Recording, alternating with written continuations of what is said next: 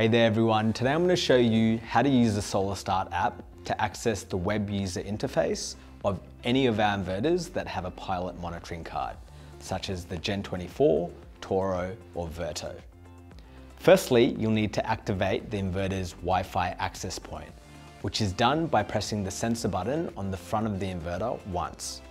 You'll know that the Wi-Fi access point is active when the right LED is flashing blue.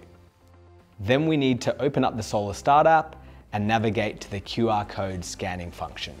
Then what you need to do is scan the QR code, which is located on the nameplate of the inverter.